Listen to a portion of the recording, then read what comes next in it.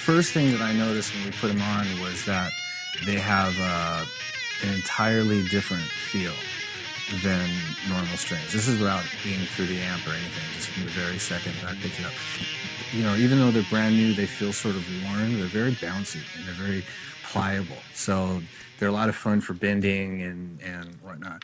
And then when you plug them in, the big difference in the way the strings sound, which for to have an audible difference was really surprising, is that they are just as bright as the titanium strings, but they're a little bit more guttural. They're a little bit more ballsy, and they have more growl to them.